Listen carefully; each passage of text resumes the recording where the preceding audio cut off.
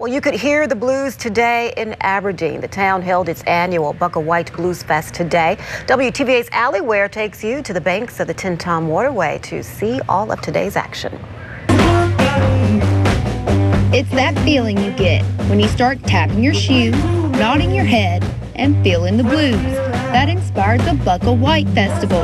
Locals say it's a blues festival unlike any other because it's in honor of a member of the Aberdeen family. Bukkawhite we claim him as our own, and that's what makes us unique, that's what makes us special.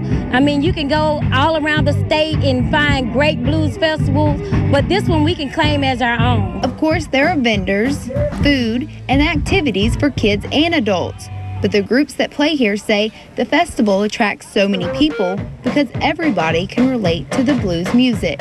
Everybody gets the blues, so it's kind of like therapy. We play and people realize that somebody else has the same feelings that they have. So, I mean, it's universal. One artist says to know the blues, you have to live the blues. He says often the blues is thought in relation to slavery, but the blues are an emotion that all people get still today. Blues can be pretty much anything. You know, your woman leaving you, sitting on the side of the road for 2 or 3 hours, ain't got no ride, your car done quit on you. That can be the blues, Just little things here and there that you have to live through.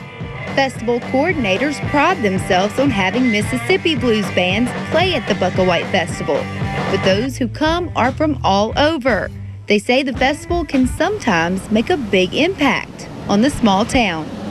Blues is very easy to attract tourists from all across the nation and world, and we hope to attract those tourists and hope to help maybe consider them to retire here or move here and at the very least visit. In Aberdeen, Allie Ware, WTVA News. All right, thanks a lot, Allie. That music sounds fantastic. By the way, the Bukkawhite Fest is a free event, and coordinators say the crowd is growing each year.